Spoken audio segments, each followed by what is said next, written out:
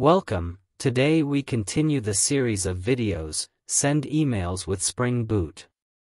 We will explain how we can send attachments with Thymeleaf templates and a Google Gmail account.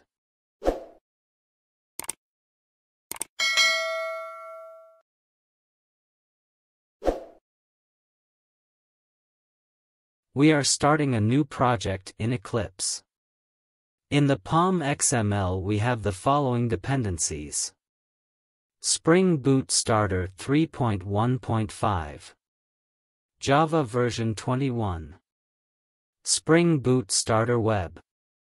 Spring Boot Starter Email. Spring Boot Starter Thymeleaf. Thymeleaf Spring 6. And Thymeleaf Layout Dialect. Then the application YAML file. Server port 8080. And all the settings to send an email. Username. Here you must use your own name. Host. Port.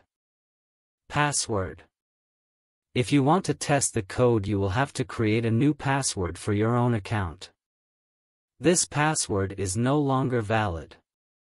Protocol. Auth. Start TLS required. Start TLS enabled. And debug.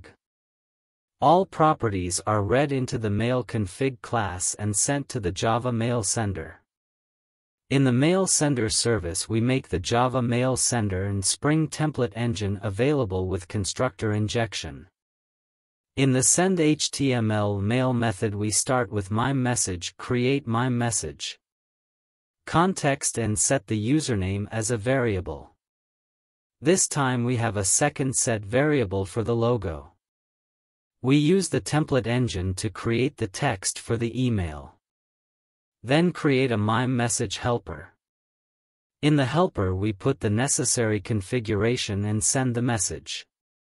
Important in this video is the add inline method for the logo. And add attachment for the attachment. Now we can send the email. The last class is a REST controller to send an email as HTML with an attachment. The next files are the template and the attachment. The email HTML file is a standard HTML file. You can adjust this file to your own preferences. What is important here is the way we load the logo. The last file is a small text file, which we will send as an attachment to the email. We have started the project and can now test it out. In a browser window we open localhost port 8080/email. After a little pause we get the answer from the Spring Boot application. In our email program we have now received a new email from our program. With the expected subject and body. We see the logo and can download the Spring Boot text attachment. That's it for this video. Thank you for following us and don't forget to like this video and subscribe to our channel.